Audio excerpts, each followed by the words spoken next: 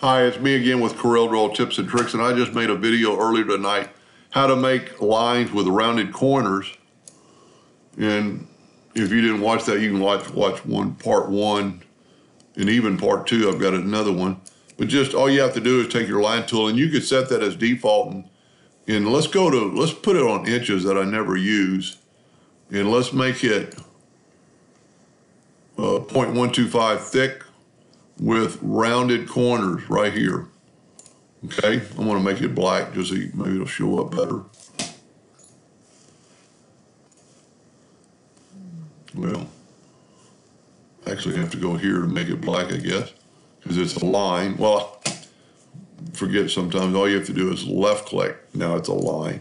So this is the same line as that, but I drew this line without using the pen tool. So just draw a rectangle and make it whatever length you want. I've got this ratio unlocked so I can change. So let's make it 6 inches by 0.125. And then before you convert it to a curve or anything, just take your shape tool, just grab one of those handles and go in.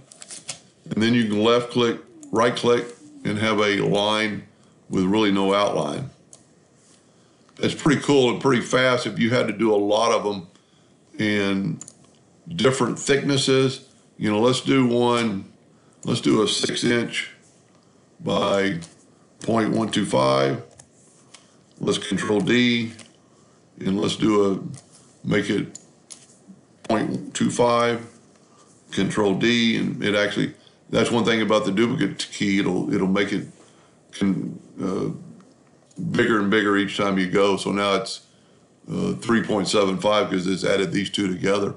But before you grab anything, just grab your shape tool and just do this to your heart's content on all the lines.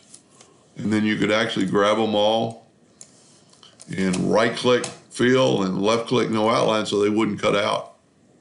Anyway, I hope that helped a little bit. Thank you for watching.